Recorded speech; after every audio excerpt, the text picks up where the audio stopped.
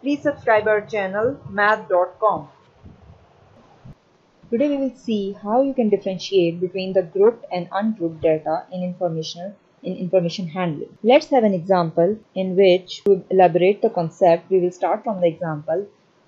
In a class test, students obtain marks as 25, 30, 35, 40, 45, 26, 29, 50, 45. These are the marks that are obtained by the students in a class test. The class test was from a total of out of 50.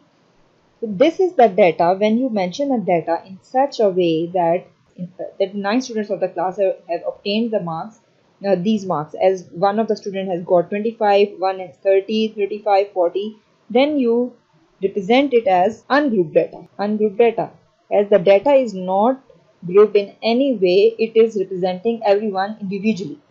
When you provide the information about individual, that one of the student has got 25 marks, 130, 135, one of the student has 40, has 45, 26, then it means you are talking about individuals. It means that the data is raw currently.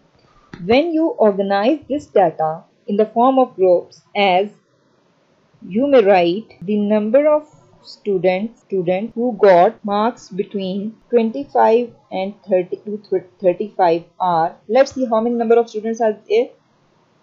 This is 1, 2, 3, we are including the 25 and 35 here. Okay, 4, 5. There are 5 number of students that have got the marks between 25 and 35. This is the one grouping. The grouping is based on the marks obtained. So here the group was 25 to 35. Now another grouping will be, we will say number of students who got marks between 36 and 50.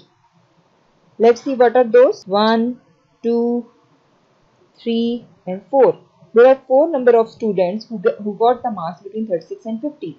So you will call this as the group data, as the data is grouped in the form of the groups and you have organized it properly for the efficient use to find out the performance of a certain here you can find the performance of a certain test, that how many number of students in one category and how many number of students fall in another category. It means that the group data is ungrouped data is the raw data and the group data is the arranged or categorized data. So this is how you differentiate between the grouped and ungrouped data.